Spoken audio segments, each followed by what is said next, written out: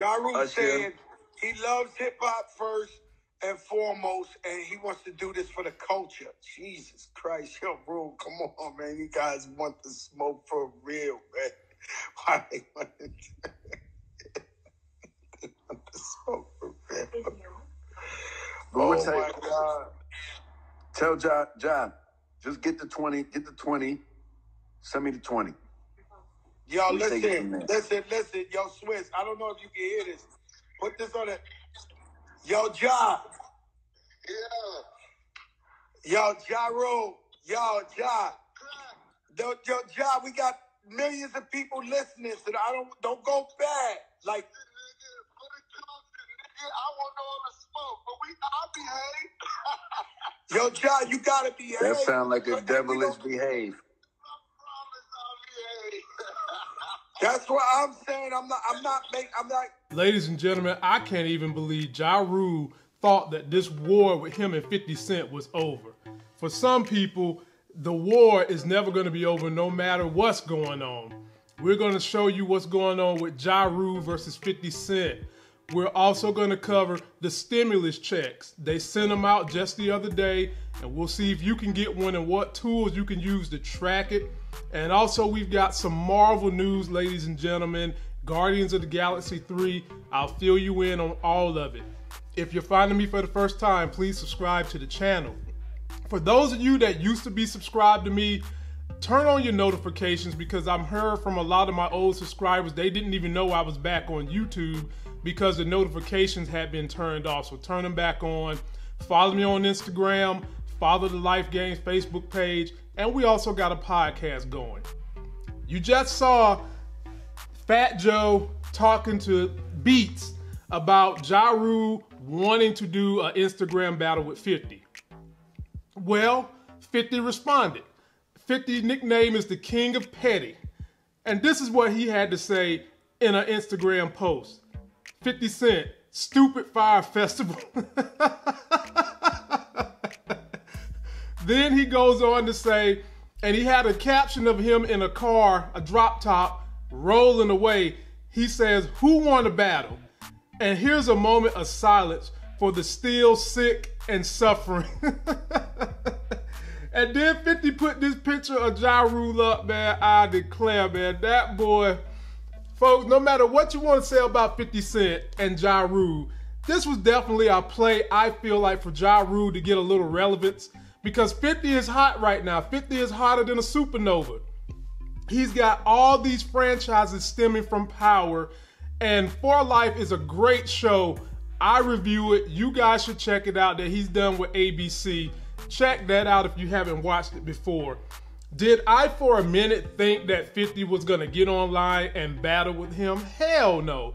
The only person I can think of that's more petty than 50 Cent is the person sitting in the White House right now. And y'all know that there ain't no level of petty worse than that. So shouts out to Ja Rule for trying to make nice, I guess.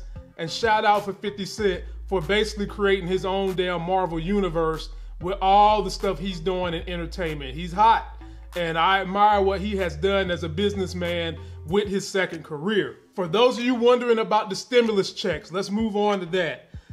Stimulus money went out just yesterday on Monday, April 13th. And a lot of people are still trying to figure out who's eligible to get a check, who will get a check, how do you get a check. Check this out, and then we'll come back and discuss it. Now, the government is getting started on sending out the $1,200 in stimulus relief that they promised to millions of Americans.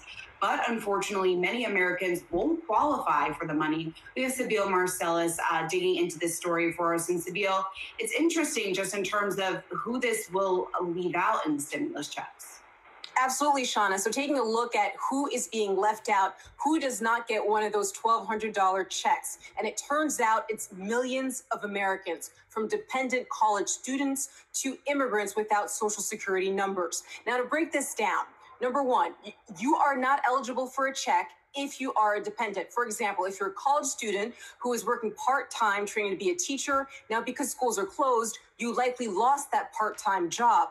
But you do not get a check if you are claimed as a dependent by your parents. Number two, Second category that does not get one of those stimulus checks are those without access to Social Security. For example, in states like California, Americans who are retired but then become teachers lose those Social Security benefits.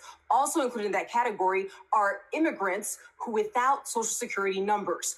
The third category where you don't get one of these checks is if you recently entered the U.S. So if you're a refugee who is authorized to work in the U.S., but you did not file 2019 tax returns, then you are able to file tax returns for 2020, but it means that your check is likely going to be delayed. It's going to take a while for you to be able to get it, if you even get it. Now, in terms of those who are also left out, you've also got those who are making more than $75,000 a year, but who've been impacted by the coronavirus pandemic. Also, those who owe child support, and Americans with disabilities, adults who are living with their parents. Yes, it's too bad because I know a lot of these people are relying on the check and hoping to get them. So it's interesting just how many Americans actually won't qualify for the money. Thanks so much for bringing that to us. So that kind of gives you a highlighting of who's eligible to get a check, who's not going to get a check. And for those of you that don't have your bank account information tied to the government, you still may be getting a check. It's just going to be in the mail. And for those of you wondering, the government has come up with a plan for you to track those with their tools. As the first wave of stimulus payments hit the bank, Americans still waiting for their payment will soon be able to track when their check is due to arrive, according to the IRS. The agency expects to release an online tool on the website by the end of the week that helps people track the status of their stimulus checks.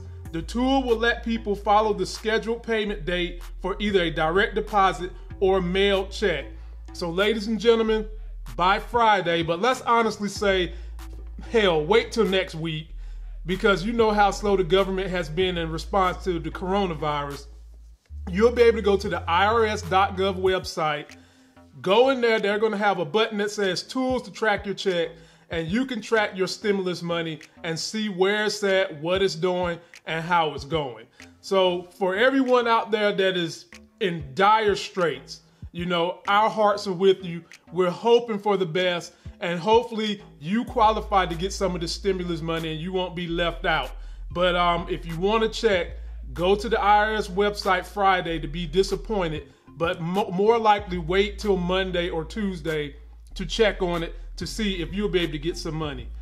And in Marvel news, ladies and gentlemen, that's why y'all see me with this hat on that started the video. We've got a little bit more news about Guardians of the Galaxy. Vin Diesel did an interview where he mentioned something that James Gunn got hot about. Take a look at what Vin Diesel said.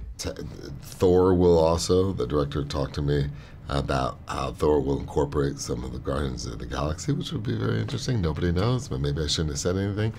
But I only have two words about that character, and it is Alpha Groot. Vin Diesel was talking about Alpha Groot in Guardians of the Galaxy 3.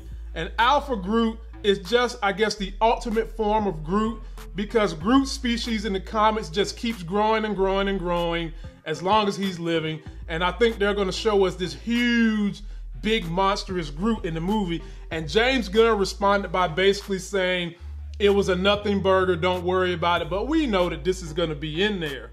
Guardians of the Galaxy was supposed to come out this year on July, but we know that because of coronavirus and other issues that have gone on, they've had to push it back. So it's going to take place somewhere around the Thor 4 timeline, and I think that they're going to be doing some edits to start that movie out to put it back in the timeline space that it should be. We now know that there's not going to be any more fat Thor, and a lot of people did not like that character. They was upset that they even made him fat in the first place.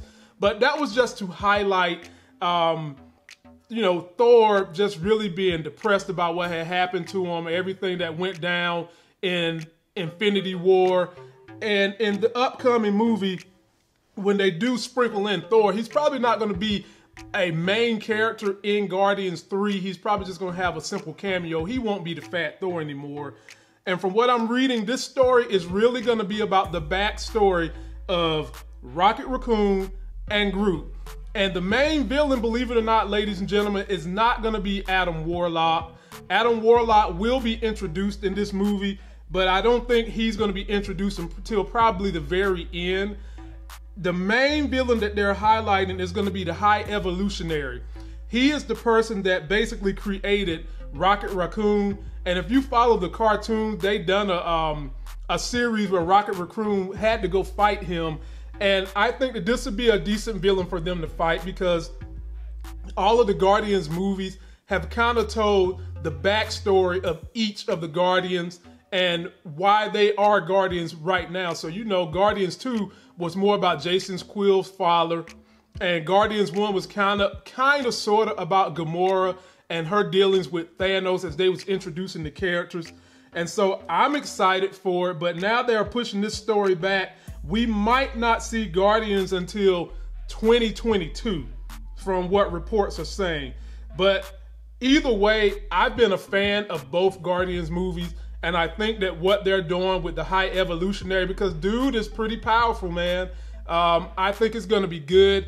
I can't wait to see it, and hopefully we'll be through all this coronavirus mess and we'll get back to getting these movies on the regular schedule. Leave me your comments on what you think about the way we're doing our stories now. We're taking pieces of pop culture, we're taking good news, and we're adding in Marvel. Let me know what else you're following with Marvel. Let me know how you feel about 50 Cent being petty. And are you gonna get a stimulus check? Drop me all your comments in the video section below. That's gonna do it for this video. Don't forget to like my video. Please comment, subscribe, and turn on those notifications, people. That's why a lot of my videos haven't been being seen, because the notifications have been shut off. Turn them back on. Follow me on Instagram and check out the podcast on top of all the stuff we're doing. And until that next Sex is Hell video, I'll see you.